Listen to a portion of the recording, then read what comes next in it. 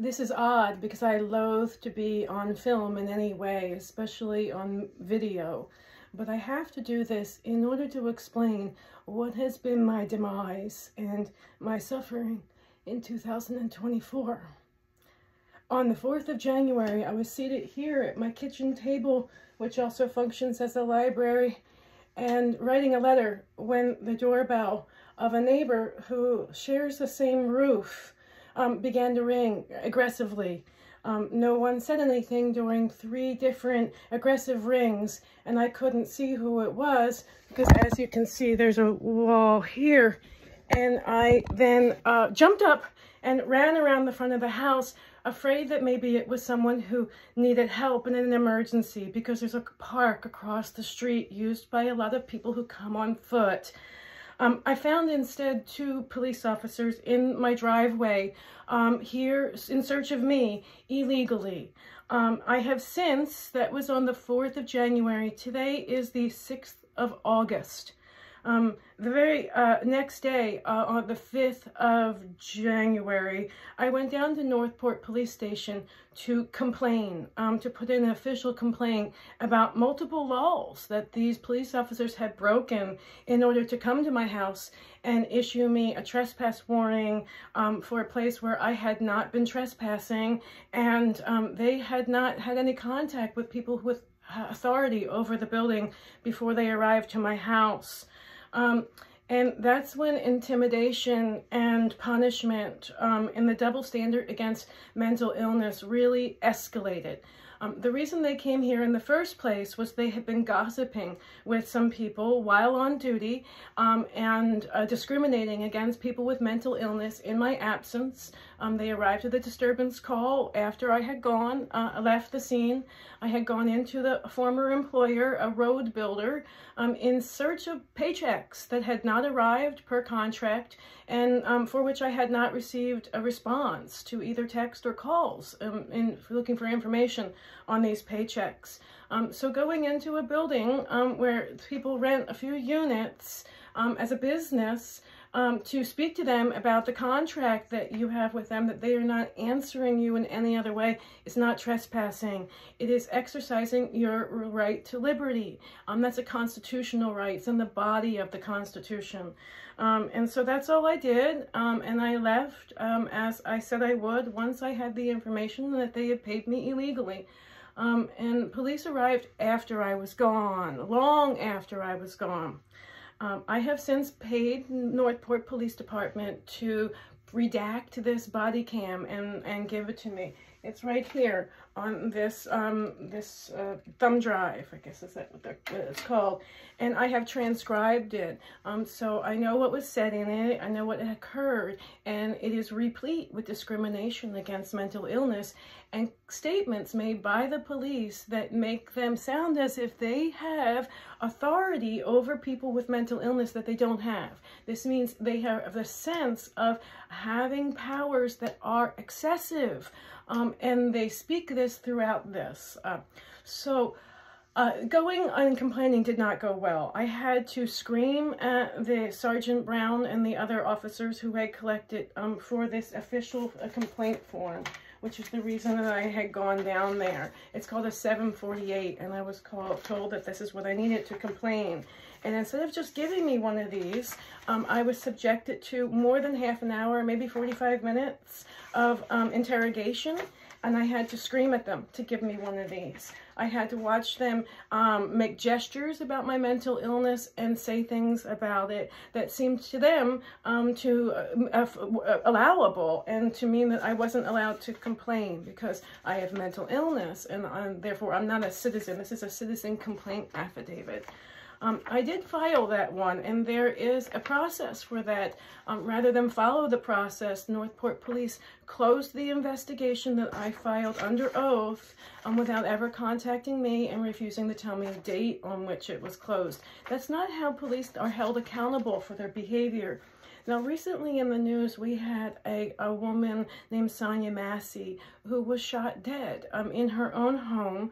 And then afterwards, the police officer, whose name I will not use, who shot her dead, said that she was a crazy fucking bitch, and thought that it was okay that he had shot her dead in her own home, excessive use of force because of this. It wasn't just because she was black. It was also because those of us who are in this community are considered sub-citizens.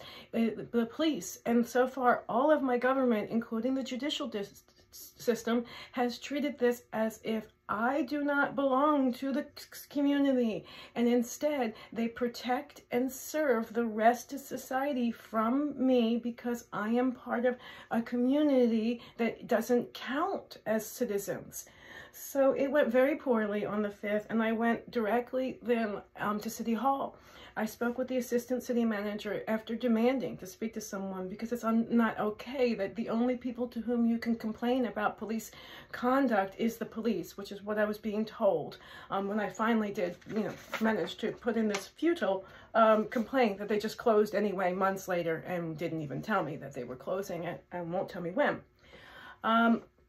So after speaking with the assistant city manager, Juliana Belia, I believe is her name, she got a call from the city chief of police, and he was going to be meeting with me about my complaints and my concerns about the complaint process as well. Now, not just the misconduct on the 4th, but it's the 5th, and I've got complaints about what I've experienced in trying to complain, because the police are not above criticism, and they need to be evaluated and reprimanded if they've done wrong, even small infractions.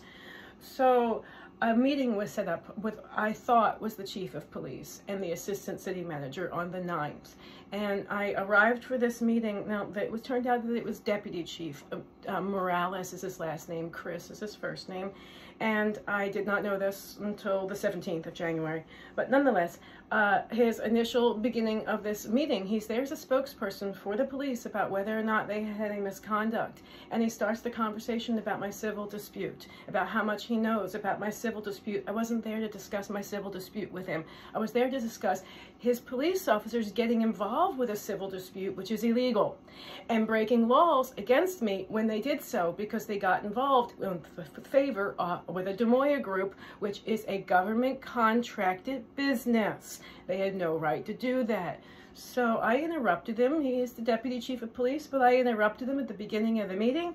He was there as a spokesperson, but he both denied misconduct and then refused to go on record denying misconduct. Now, if you're there as a spokesperson and you're going to deny misconduct, it is your duty to go on record denying misconduct. He absolutely wasted my time. So I had driven down there for nothing. The meeting ended, and all three of us walked to the elevators together. And outside of the elevators, in silence, I looked up and I said to the deputy chief of police what should have happened on the 4th of January, which was his officers should have taken a report because the disturbance was over and the person who caused the disturbance was no longer there. So legally, that's all they could do. And I mentioned this, and what the deputy chief of police did was look down at me and say something to the effect of, you didn't have to go to the door, or didn't have to answer the door. Now, his police didn't identify themselves, so I had no idea who it was. And he's a deputy chief of police telling a citizen that she could have ignored his officers. Is that a good use of resources? Is that what he should be telling citizens they should do, is ignore police officers? But anyway, I reacted upset because I had already told people galore that I had done so because I thought a stranger needed my help. And he then said something to the effect of, you didn't have to say it was you. Now, these were police officers who had already identified me. My vehicle was in the driveway, registered to me. They'd already seen my license that looks like me, and I'm in my driveway. Now, had I done that, that would have been a crime. It is a crime to lie to police. More importantly, I have dissociative identity disorder. So he told me I could have in my own driveway pretended I didn't know who I was or pretended I'm not who I am. This got me very upset. He was derelict of duty by not taking responsibility for the extreme misconduct that happened on the 4th and then the 5th. And then so the whole morning was psychological abuse, but then he verbally abused me by shifting the blame onto me. So I started yelling at him, and I got my first criminal charge ever. He had me arrested. He had me removed instead of admitting that his police officers on the 4th and the 5th broke laws against me. That is using a criminal charge to cover up misconduct and to deflect the blame onto the citizen. Now, did he get out a decibel reader to see that I was yelling louder than it's allowable? It was the City Hall lobby. I can say what I want. Can he tell me to leave and that I'm disturbing the peace because he doesn't like what I'm saying? He doesn't like the content of what I have to say? No, he can't, but he did. And that's using his position as the Deputy Chief of Police and his ability to have me arrested instead of admitting the misconduct. Now, where we are at this point is I have now 2 felony charges, and I'm going to do my best to complete the story so that people will know, at least, people who, if this is my full-on demise. On the 17th of January, I then went down to the Northport Police Department to fill in 2 more of these citizen complaint affidavits. One about Sergeant Brown on the 5th, intimidating and making me, go through hoops in order to be able to do what should be my right, which was torture and unfair and abuse, mistreatment. And the other about Deputy Chief Morales on the 9th. The way this works is a supervisor on duty comes out to the lobby, he takes it under oath, and he leaves and he puts it in the internal affairs system. That's the way it's supposed to work. I have a copy of the internal affairs procedure here.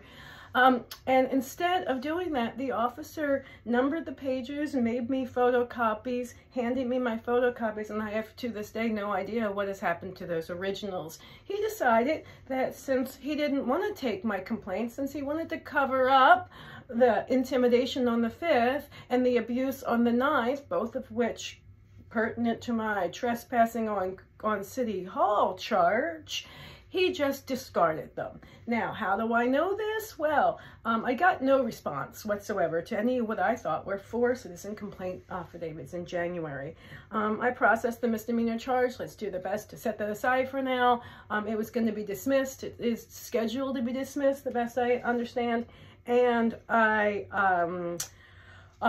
pestered them for this body cam that I had made a deposit on the 24th of January.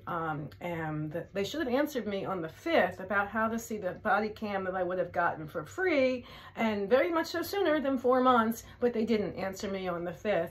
And so I had to pester them about getting this body cam, got it long after what I was paid to have it redacted.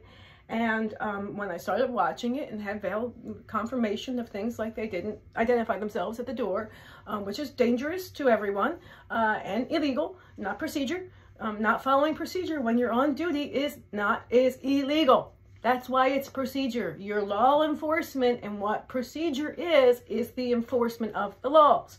So yeah, I found out on the 5th of June that they were faked, that they were discarded. And I did this on the 14th of May. I was there at Northport Police Department to file citizen complaint affidavit, and I asked the supervisor on duty, Sergeant Shields, for a status update on these 4 that I had done in January. He left the lobby, came back, and he told me that there were only 2. One was closed and the other was open. It was against Garrison, which is the chief of police, and I did that on the 31st of January.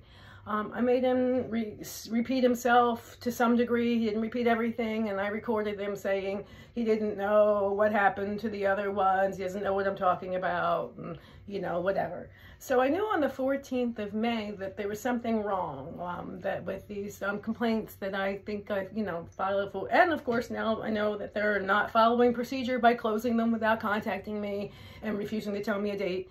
That's not the procedure.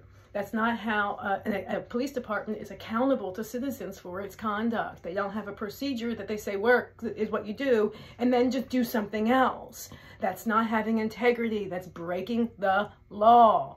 So I figured out on the 5th of June that the officer had faked it on the 17th by looking at my photocopies of the 4, and the 2 from the 17th had no signature or anything from the officer, whereas the one from the 5th and the 31st both did, under oath, their signature, the date, etc.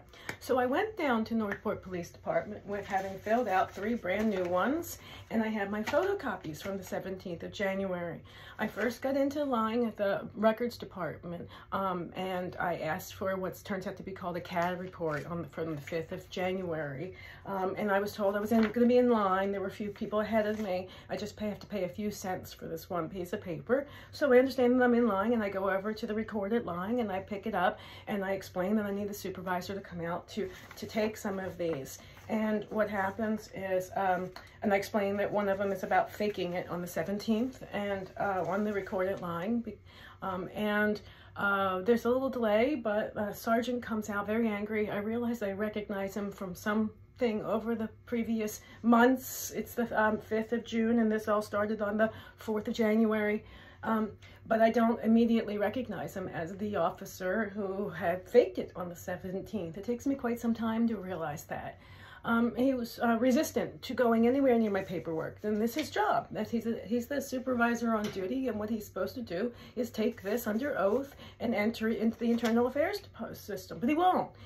He once asked me questions about why I have a copy of the procedure. He seems angry about that.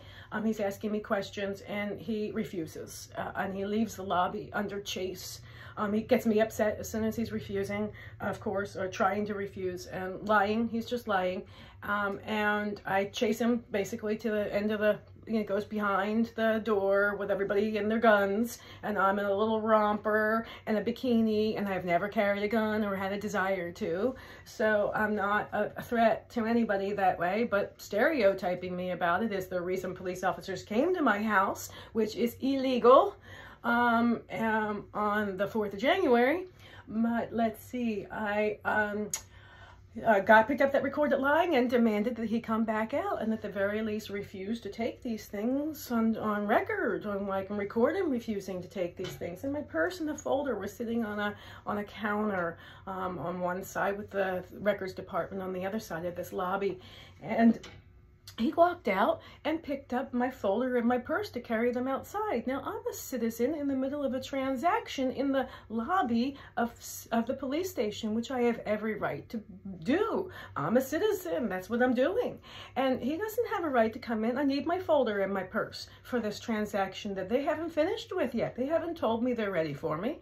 I got, grabbed my purse, was yelling, trying to recording him. I'm the one saying he's refusing, because he's not refusing, of course, a second time. He then, I did the transaction, and he was lying and claiming that all of my complaints were being taken seriously, which is impossible. You threw 2 of them away in the 17th of January, so you can't take them seriously if you've thrown them away. And you have no record of them, at least. And these photocopies that you just carried outside when you picked up my things illegally are some of the only evidence that it happened. And he called me Miss Fitzpatrick at this point, and that's when it occurred to me that it was him. That's when I realized, because he called me Miss Fitzpatrick on the 17th of January as well.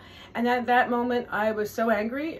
He had been derelict of duty all morning, lying to me, abusing me with lies, like my complaints were being taken seriously while he's refusing to take a complaint about himself, about him covering up for other people. He's refusing to take a complaint about that.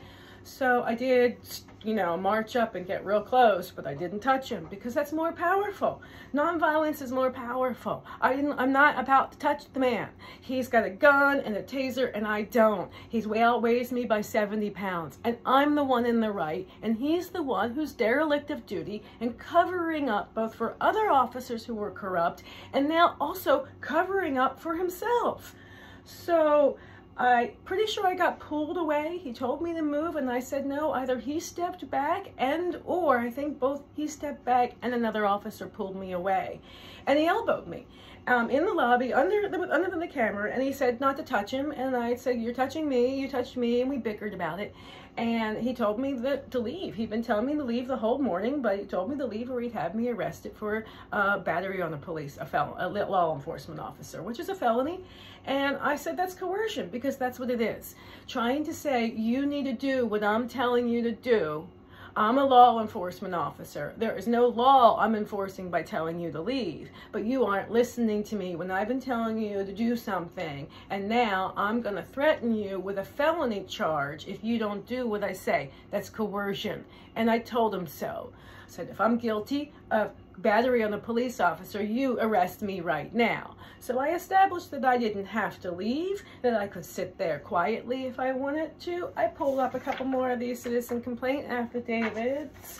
This is one of the ones that I picked up, and I sat down there in the lobby to start writing more. What I was going to do with them, I don't know. Come back the next shift, I don't know. Mail them. That's one of the ways that you can send them. I don't know what I was going to do, but I sat down because he can't tell me to leave, and he can't do that. This is 6 months at this point of these people denying their misconduct, which was egregious and has upturned my life. And I sat down and was writing, and I was surrounded by officers, and one of them said to me, stand up, Miss Fitzpatrick. Nothing about me being under arrest, what I was under arrest for, not stand up, you're under arrest, nothing like that, just stand up, Miss Fitzpatrick. So I remained seated, and I got hogtied. My sandals went flying, and no telling me the charge. Screaming, what, you know, why am I under arrest? What's the charge? You know, are you trying to arrest me as trespassing on police station like you did with City Hall, or you know, or a felony this time? And what are you doing here? Wouldn't tell me. So I was in the back of the car in handcuffs, no shoes, and like an animal while they're gathered up behind me. I'm talking about me, and I'm screaming about, you know, what's my charge? So I slipped out of one of my handcuffs and showed them because I wanted to know my charge, and this attracted them such that I was pulled out of the car and brutalized with no shoes on, and it was asphalt, so I was trying to keep my feet off of the hot asphalt kicking around. And I got, did you get that on camera? And they gave me resisting arrest with violence. So I got 2 felonies. Now, it gets worse. It gets worse in that public defender didn't respond to my calls. Phone was illegally confiscated. Took me more than a week to get it back. Officer falsified material when giving it back. I have hard evidence of that. Nobody's seen it except for my counselor with comprehensive treatment court, who stood right here and told me that one of the reasons neither public defender was calling me back was because Northport police are so corrupt. Now, that was the 5th person who works for the government, who during these months, when I've dealt now with 3 criminal charges for doing nothing but stand up for myself after police broke laws and discriminated against me, it was the 5th person. Captain Harvey with Northport Police Department at the end of January indicated that I was getting now involved with some of the more corrupt members of their force after these 2 complaints that I tried to put on in the 17th. Melinda with CTC, her last name is Fizzle, I don't know how to spell it, stood right here at the end of June when she brought me paperwork to try to get me housing money help, which my landlady wouldn't give her information for, so I didn't get it. She stood right here as I lamented that nobody had spoken to me about any of this. It was the end of June. I got these charges on the 5th of June, and they're felonies, and everyone's just treating me like I'm crazy because I'm upset about it. And I made her look at the information about the phone that said everything. She stood right here saying that. Now, 3 members of the Sheriff's Department, which is Sarasota County, which is where I was incarcerated, 3 different members during my incarcerations indicated that this is a particularly corrupt police department. I'm not happy about this. This is the one that was in my hand that got crumpled up when I was hog-tied. So when I was supposedly a threat to police officers while I was sitting in a lobby, turned around, writing on the back of a bench because my manila folder was being carried outside. With my purse next to me, into which Officer Bates is going to reach and take my phone illegally and have it for a week, so that when I get out, I don't have a phone, I have no connectivity, and I'm an hour away from my vehicle. On Friday afternoon, I have the felony hearings. On Friday morning, I have court for the misdemeanor. And as I understand it, it should be dismissed at that time. But public resources should have never been used. None of the court visits, none of Judge Aaron's time, none of Judge Quartermain's time, none of the bailiff's time, none of my counselor Melinda's time. All of that taxpayers have been paying for, and none of it should have happened. It is all a result of Deputy Chief Morales, instead of taking responsibility for misconduct that absolutely occurred, denying it and having me arrested because I wouldn't stop speaking the truth. So things look real bad for the felony hearing. I have a ride up there with Melinda, who I am now, and then also in court gonna have to bring up that she mentioned this corrupt thing. That's not counseling me. That's not fair. It's the end of June, and these particular corrupt cops have been came in my house and first terrorized me on the 4th of January.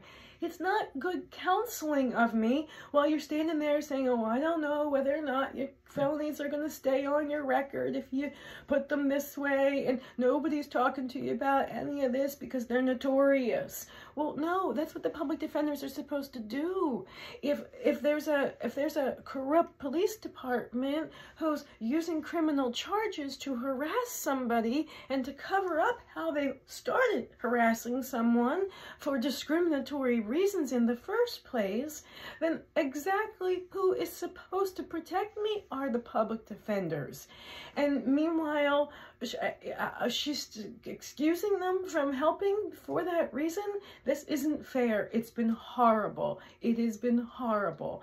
And there's a possibility that the hearing results in me getting taken off to the state hospital for up to 6 months.